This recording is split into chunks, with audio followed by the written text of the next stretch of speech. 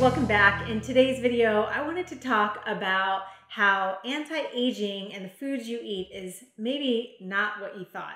For years, I was told and believed that the plant-based diet was the best way to prevent skin from being damaged and getting wrinkles and aging.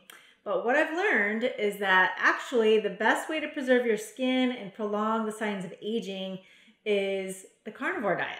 And the reason for that is that in plant-based diets, we tend to consume a lot of sugar in the form of carbohydrates, which are all of the plants, right? So your sweet potatoes, your bananas, all the berries, they all come down to becoming sugar in the body. They all are carbohydrate and the body breaks them all down to become sugar.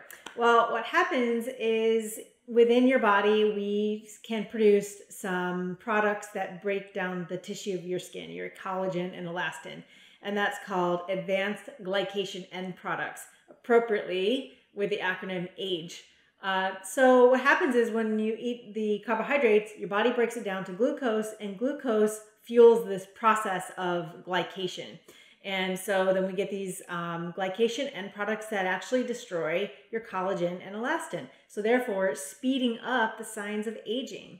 The other part of the plant-based diet that is not so good for your skin is a lack of saturated fats, which is super essential to keep your skin supple and prevent some of that drying of the skin that can hasten the wrinkles. And lastly, when we are eating a plant-based diet, we're missing out on enough protein, but especially on the glycine that is in animal products. So all of the tendons and fibrous tissues that's not a muscle meat, that's available in the joints, also in organ meats, is called glycine. And that is how we keep our production of our collagen up in our body. We need it for our skin, our joints, our hair, our nails. All of those things are really necessary. We need to get enough glycine in. So you can get enough glycine in your body by eating a variety of animal foods. And so by cutting back on your plant foods, you'll cut back on those advanced glycation end products, which can hasten the aging process of your skin, and instead load up on protein and animal fats and animal tissues for all that glycine and good stuff.